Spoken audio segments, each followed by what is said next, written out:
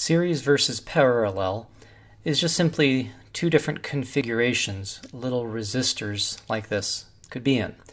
So these three resistors all are connected here, they're all connected there. The three resistors are all side by side, so we say they are parallel to each other. Down here, one resistor comes right after the other resistors, and when they are in line like that, we say they are in series.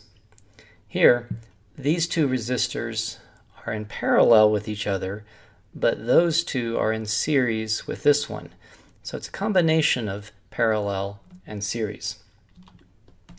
And it doesn't just relate to those little resistors, anything that has resistance, like the filament of a light bulb. But here, these 5 light bulbs can be configured by swinging these little bars in or out of place, but they can be configured in a number of different ways. Here, they are all in series, because whatever current goes through that is also going to go through here, and here, and here, and here. Those light bulbs come one after the other. They're in series. In this one, they're all side by side. They're all connected right along there. So all of these are in parallel with each other. And then here we have one light bulb, then another, then another. Those are in series with each other. These two are in parallel with each other, but the two that are in parallel are in series with the 3. So that's a combination of both series and parallel. Now let's see how current behaves when resistors are in series.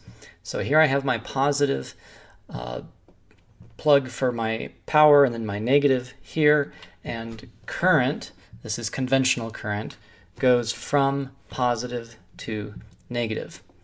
But you can see whatever charges go through there also go through there and here and here and there. So current is how many charges go by every second. So however much current is running through that one, the same amount is running through this one and that one and that one and that one. When resistors are in series, the current through each one must be the same. If we unscrew the filament from one of those, or unscrew the light bulb from its socket, and electricity can't go through that filament, then the current isn't going to be able to go through any of those, because it has to have a continuous path from the beginning all the way to the end. Now let's see how current behaves when these light bulbs are in parallel. So we have a number of different ways that the current could flow. Some of the current could go through this way or that way or that way or that way. And maybe you've often heard that current or electricity follows the path of least resistance. Well, that's only partially true. It's not that if this light bulb had less resistance than any of those, it's not true that all of the current would go through the path of least resistance. Just more of the current would be going through this path here.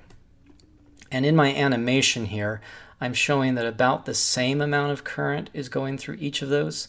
That would mean that the resistance of each of those light bulbs is about the same.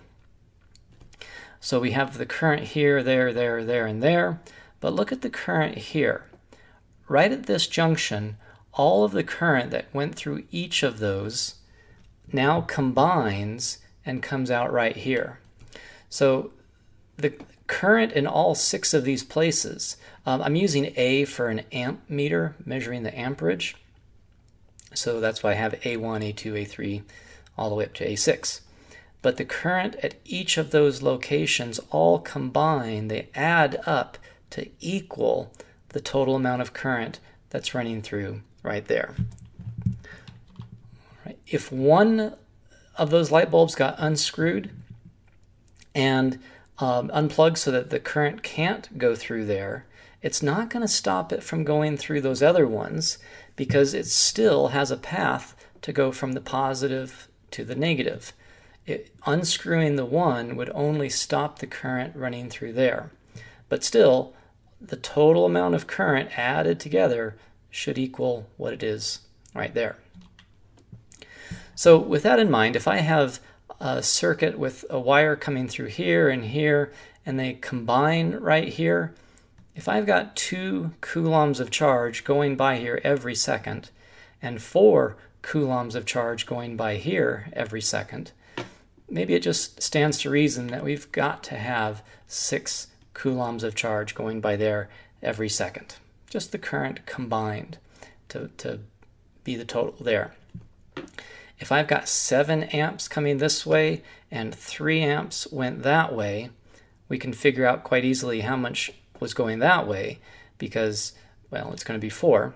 The 3 and the 4, total of 7. And as easy as that is, we call that Kirchhoff's junction rule. And all Kirchhoff's junction rule states is that however much current is entering a junction has to exactly equal the amount of current that's leaving that junction. So 7 in and a total of 7 out. 6 in and 6 out. That's just simply known as Kirchhoff's junction rule. All right, now let's see how voltage behaves in series versus parallel. Remember, voltage is how much energy there is per charge. So the power supply connected to positive and negative here pushed all these charges together, did work on those charges, gave each of those charges some energy. So I'm going to represent this not as a charge, but or the size of it is going to represent how much energy that charge has. So we can see that these light bulbs are in series, and when it goes through there and gives off some light, it gives off some energy, gives off a little more, gives off a little bit more, and every time it goes through a resistor, it's going to give off a little bit of its energy. By the time it gets all the way back to the end, it will have given up all of the energy that the power supply originally gave it. These little symbols here represent a voltmeter.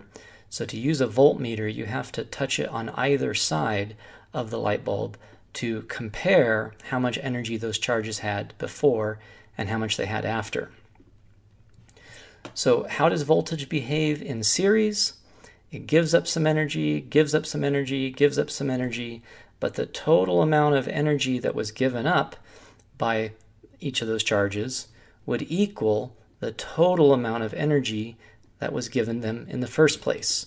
So if I had a voltmeter and I touched it here and all the way over here, it would equal that plus that plus that plus that plus that. Okay, so that was voltage when they're in series. Now let's look at how voltage behaves when these light bulbs are in parallel. The main thing to understand here is that voltage is energy per charge, and whatever charge goes through that light bulb and comes out to the power supply here, that same charge does not also go through here. Charges are trying to get from this side of the power supply to this side of the power supply. So what happens is a charge goes through there, gives up energy, gives up energy, gives up energy, but it gives up all the energy that the power supply originally had. So if I measure the voltage between here and it's 6 volts, well, this would get 6 volts and that would get 6, and each of these would get 6 volts. I'll play that animation again so that we can see. Whatever charge goes through here, it gives up its energy getting back to the power supply. But that charge that goes through here that same charge does not turn around and go through any other ones. So whatever energy the power supply gave it, those charges lose all that energy by the time they get back to here. When they're in parallel, everything gets the total voltage. This is the total voltage. When light bulbs are in parallel, each gets the total voltage. Now this was the symbol, the universal symbol for a resistor. It's kind of like water flowing through a pipe. that if pipe makes all these jagged turns like this, it's going to impede the flow of the water. So how do you think, if these were light bulbs, how do you think the current running through each of these is going to compare? And it really is the same. We pretend that wires have no resistance, and voltage is only used when current runs through a resistor. So what happens is, oh, and I should say also that this is the symbol for something that creates voltage. We have a long one and a short one. The long one is always the positive side of the battery, and this would be the negative side of the battery. So the battery gives these charges energy, and they're not losing any energy as they go through that wire. It splits here, but a charge can go this way and a charge can go that way. When that charge goes through a resistor, it loses that energy. Okay, so that's just going to be the same thing here. That a charge comes through here, the charge goes through there. It's not losing any energy until it goes through the resistor. So if this is 12 volts, I'll back it up here. If this is 12 volts, this would get 12 volts, and that would get 12 volts, and that would get 12 volts. But this circuit is really identical to that one. Each of those resistors would also get 12 volts. All right, and they can get confusing, but we have to start practicing being able to see the different configurations and how they are made. I'm going to just, here the question is, which one is not like the others? So maybe just pause, think about it, and then come back. I really hope you paused the video and thought about it instead of me just giving the answer. If not, pause it now and think about it. But I'm going to go ahead and give the answer. Here we have the battery. We have a resistor in series with these two in parallel. Series with two things in parallel. Series with two things in parallel. Series with two things in parallel. Series with two things in parallel. So all of these are the same. This one is different. These are just 3 resistors in series. Okay, so we've learned how current and voltage behaves in series and parallel. And Kirchhoff's junction rule says that the current here plus there should equal the current here, the total current. So you add up the current entering and the current leaving should be the same. And then because these are in parallel, they get the same voltage. But this is Ohm's law. V equals IR, and we're just solved for V.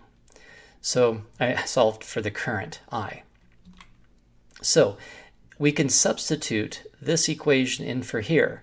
The voltage total divided by resistance total would be the current total. And the voltage at the first one divided by the resistance of the first one added to this. We're just substituting this equation for each of those. But the thing to remember is that because these are in parallel with each other, this resistor gets the full voltage of the battery. So does this, so does this. So the total amount of voltage is just the same for the first resistor, the second resistor, and the third resistor. Because this voltage, that voltage, and that voltage, and that voltage are all the same, we can divide that whole equation through by the voltage, and we would just be left with this equation here. What that says is that this resistor, that one, and that one all have resistance, each of them, but the total resistance, or 1 over the total resistance, would be the same thing as 1 over the resistance of one, plus 1 over the resistance of the other, plus 1 over the resistance of the other. And this is an equation that describes that relationship. This says 1 over the total resistance when they're in parallel is equal to the sum of the individual of 1 over the individual resistors. All right, so let's see what that means here. If I had these three resistors all in parallel with each other, this is the equation we would use to find the equivalent resistance of all three of them. So if there are three individual resistors, it just means 1 over the total resistance in parallel is 1 over the resistance of the first one plus 1 over the resistance of the second one plus 1 over the resistance of the third one. If those resistors are just simply in series with each other, this is the equation we use to find the equivalent resistance in series. You just add up the individual resistors. So in this case, there are two resistors, I is equal to 2, and you just take the equivalent resistance in series, it's just the resistance of the first one plus the resistance of the second one. All right, some practice with that. If this one has 220 ohms of resistance and this has 470 ohms of resistance, they're in series, so it really is as easy as taking 220 plus 470 and getting 690 ohms. If I were to measure the resistance from here all the way to over here, I would get about 690 ohms. When they are in parallel, 240, 100, and 470 ohms of resistance, this is the equation we use. So we take 1 over 220 plus 1 over 100 plus 1 over 470. When we do that on our calculator, we get a decimal value.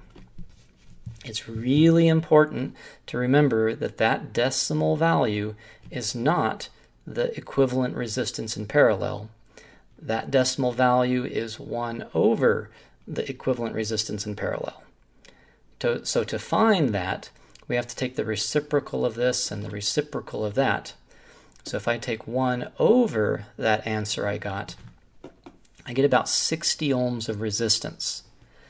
So when I have 220 and 100 and 470 ohms of resistance in each of those, that is an equivalent resistance of about 60 ohms. If I put my alligator clip here and over there with my multimeter and measure the resistance, I should measure about 60 ohms. Okay? It would be just identical as if those three in parallel with each other would be just the same as if there was one resistor that had a value of 60 ohms. All right, so it gets a little more challenging when we have parts like this. Students are tempted to just take 1 over that number and 1 over that number and add it to that number. But that doesn't work because this missed out on that very important step of getting an answer with that and then taking 1 over that answer. In fact, if I take this and that, these are going to be very small decimals.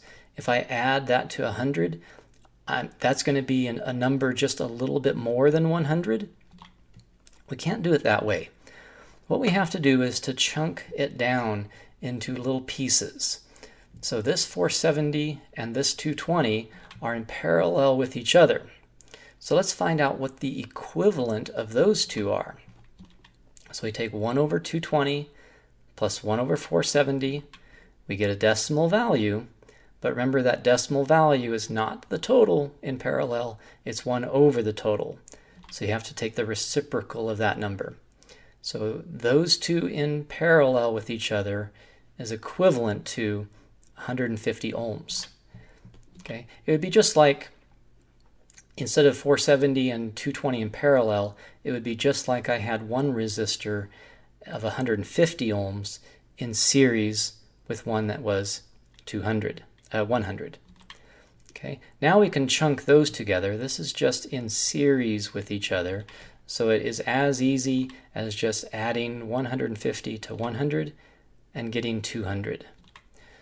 So this original problem up here, 2 in parallel with each other with 1 in series, would have an equivalent resistance if it was just 250 ohms having a single resistor of that value. All right, let's do this one. Now this starts to look complicated, but we've already done this problem. We already calculated what that one was. It was 60. Now we've already calculated what that one was. It was 150. Now let's take what this one is. Okay, this was 240. So all of that is in series with this, which is in series with this. So you just have to take that plus that to get the total resistance. If I measure from here all the way to over there, I should get 430 ohms of resistance. Let's look carefully at this.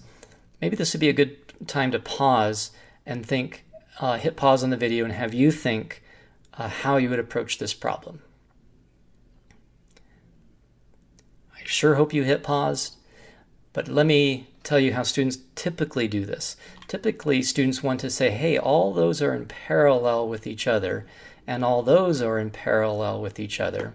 So I take 1 over, 1 over, 1 over, get an answer, take 1 over the answer.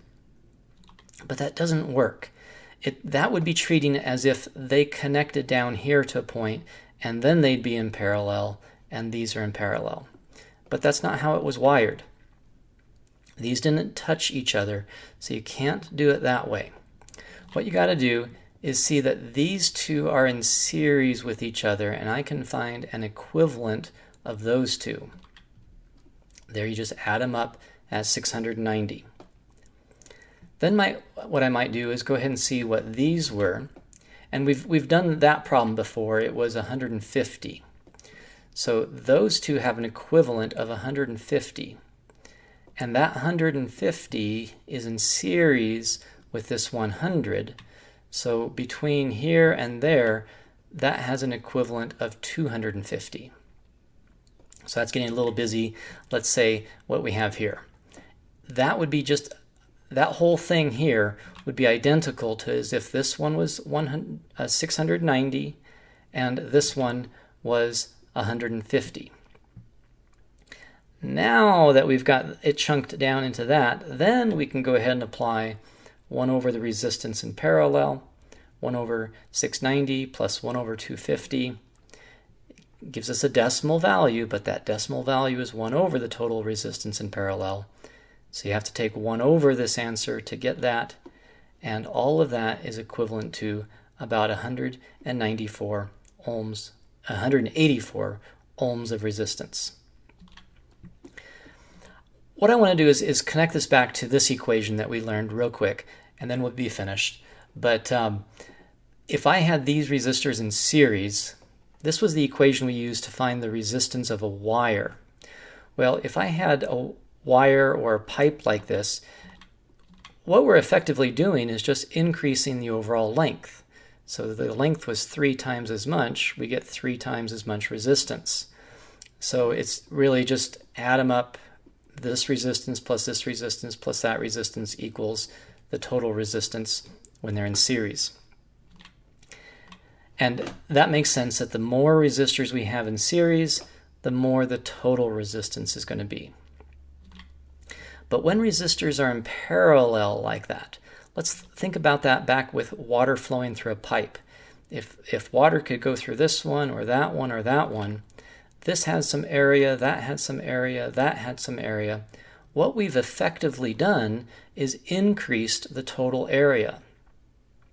So increasing the total area is going to decrease the total amount of resistance. So when resistors are in parallel with each other, the more resistors we have in parallel, the less the total resistance is going to be. All right, so what we've done is we took series and parallel. We've talked about how current behaves in series and parallel, how voltage behaves in series and parallel, and how resistors themselves behave in series and parallel. Hope this helps.